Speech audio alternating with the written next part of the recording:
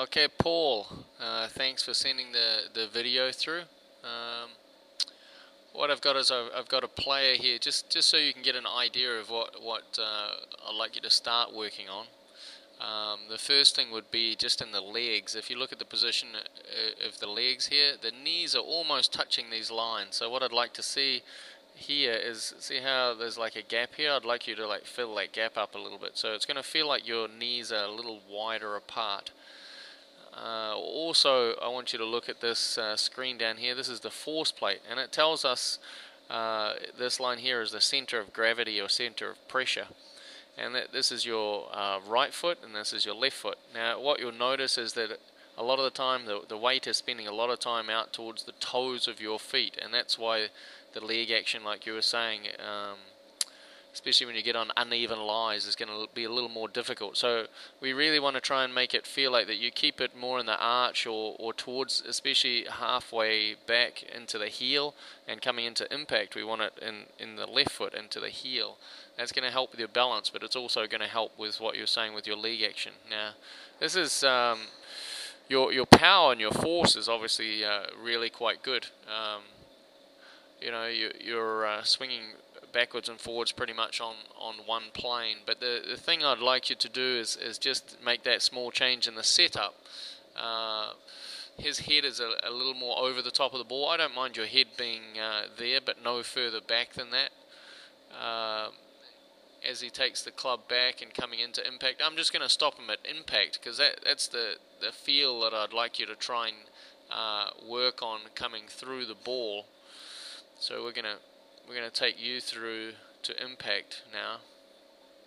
So obviously there's a twisting motion in there, and I think a lot of that is the weight issue. I think if you work on getting to start off with, make it feel like that you actually sort of scrunch your toes up in your shoes, or either that or actually lift your toes right up off the ground and do a few practice swings just to give you the feeling of that should get the weight.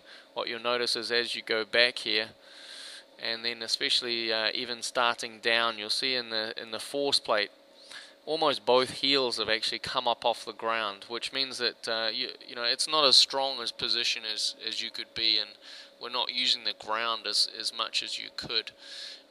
What you'd like to notice there is coming into the ball, your shoulders are very closed off to the target. So if we're going to get you opening your shoulders up and turning your hips, certainly at this point here, I'd like to see your hips and shoulders far more open, and that's going to sort of stop that sort of block hook that you're actually getting. You're going to feel like you're going to almost pull it over to the left hand side. So coming through the ball, what you'll notice is that his head is more over the top of the ball, the chest is more open, and the hips are more open going down to the left hand side. Now that's going to give you going to take away that sort of the block and the hook action that you're getting.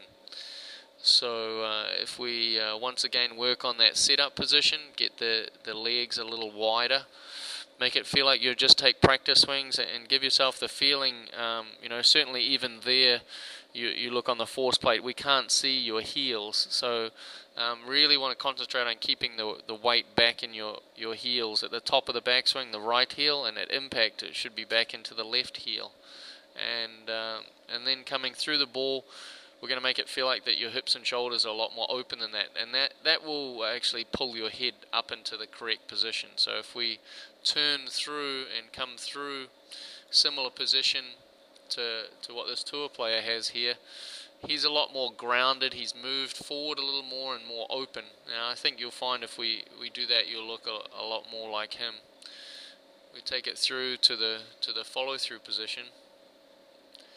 So obviously now you're going up and around the corner, because we've talked about that like a little bit before, but we're going to work on an impact drill to sort of help you get through the ball and get your shoulder plane a little bit steeper, and that's going to help that.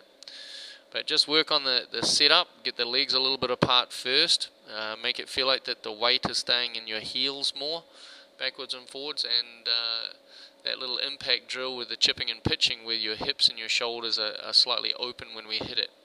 And the next thing we'll do is we'll start looking at your shoulder plane and give you a few drills to to make that a little steeper.